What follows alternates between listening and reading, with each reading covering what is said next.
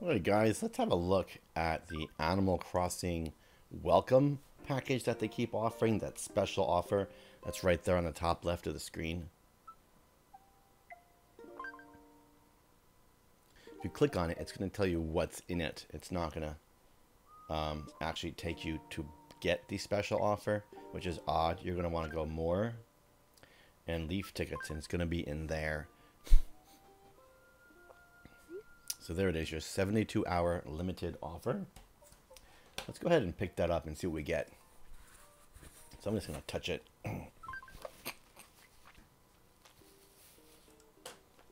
Alright, so we get 20 leaf tickets and a bonus 20 leaf tickets, so it's twice. Sea net, river net, so freshwater, saltwater net, and some honey. It's a mediocre package, but for $1 from a free game, I'm down with that. If the game costs $1, I'd pay the $1, right? So let's do it. Excuse me.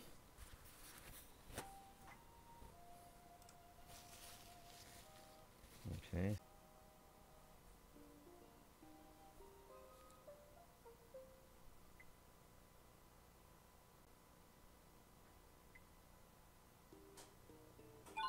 Completed. Yay. Alrighty, now I have the introductory package of goodies from New Leaf here. Okay, let's get out of here and go look for that package. Where will I find it? In my mailbox. There's my saltwater net, my freshwater net, and my honey. We will collect those. And you'll see my cash has already been applied to my total up top. So, very nice. Now I'm good to go do some fishing and buy some goodies. For $1, I think it's worth it if you look compared to the other items that are going to be available once this offer expires.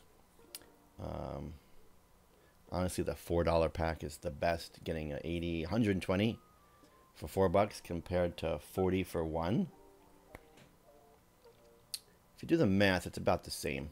So if you were to buy 4 of the single pack, you get the same bucks or leaf tickets, but you can only buy it once. So either way, the launch pack small is decent, and the 72-hour limited offer is decent. Anything more than that, I think, is a bit excessive. Looking at the leaf tickets, you're getting 20 for $1. So the launch pack is 40 for $1. Definitely worth a go, but I'd be careful spending any much more than that. Looks like you can do just about everything else playing the game normally. Later. Oh, let me know what you think and if you bought any packages in the comments.